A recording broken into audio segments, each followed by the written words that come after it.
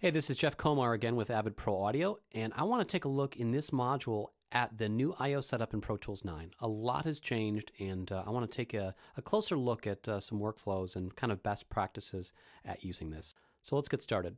So I'm going to go to the Setup menu first and go to I/O. And the first thing to mention here is that this is now a global or a system-based setting, where previously it was always based on the session that you brought into Pro Tools.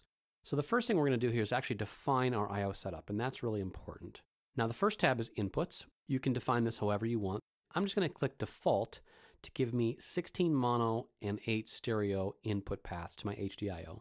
Let's go take a look at outputs and see what's changed there. Now, the first thing I really need to do is create my primary path, my primary mix path. And in this module, we're going to be looking at just stereo. So let's make a new path. And I'm going to call this mix. And you can see I've got the checkbox enabled for add default channel assignments. That's going to basically populate the chiclets for me automatically when I add new paths. Okay. While we're in here, let's make some cues as well. I'm going to make two cues. I'm going to make QA and QB. And I can add multiple paths and do multiple assignments essentially at the same time. This is really useful. Okay, I'm going to hit OK, hit Create, and now I've got three paths, Mix, QA, and QB. One thing you'll notice is there's no more triangles, the disclosure triangles, to indicate that they're subpaths. Well, that's because you can't have subpaths anymore in this window, and I'll explain why in a second. Let's go look at buses now. Pro Tools has automatically created three stereo output buses, Mix, QA, and QB. And if you take a look at the triangle here, you can see it's actually created for me those subpaths. So I don't have subpaths in the output path, but I do have those in the output bus.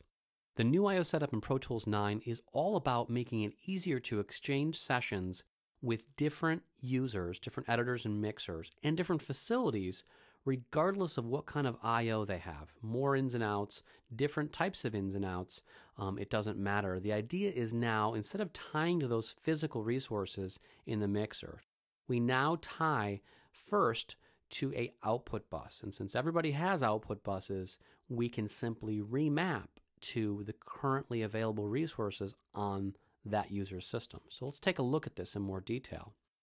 Now, Mix is an output bus, and it's mapped to a physical output we just created called Mix, okay? And QA goes to QA. QB goes to QB. Pretty simple so far. Now, what I want to do is actually open up a session and show you the process of remapping and making some of those changes. Now, one thing that's critical is to turn off the preference or the option that says Sessions Overwrite Current I/O Setup when opened. What I want to do here is I want to define all of my physical output resources, and then I want to simply open up a session and remap. And I'm going to show you this in a second. So I'm going to hit OK, and we're going to now go and open up that session.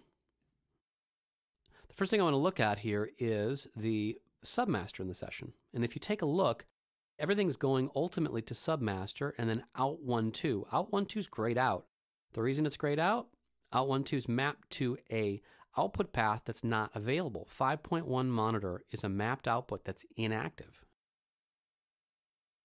Okay, so now since we opened up that session, you can see we've got more buses in the bus tab. And I've got three different columns. I can click on the mapping to output and it'll sort by the types of buses. So I can see all of my output buses at the top and internal mix buses at the bottom. One thing to note is that the output buses don't count towards your 256 bus limit in Pro Tools. Only the internal mix buses do.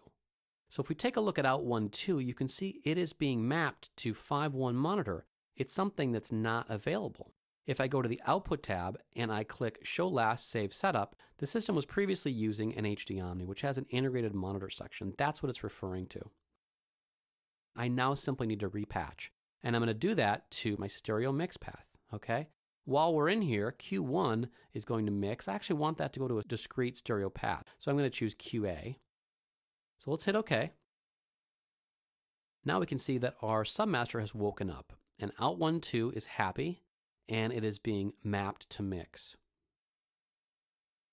So now with this Sessions Overwrite Current I/O Setup when opened turned off, what I can do is I can define my I/O setup. I can create output paths for all my physical resources. Pro Tools creates those output buses for me automatically. And now when I open up a previous session, Pro Tools is going to make output buses from that session that I can simply map or patch to my physical output paths.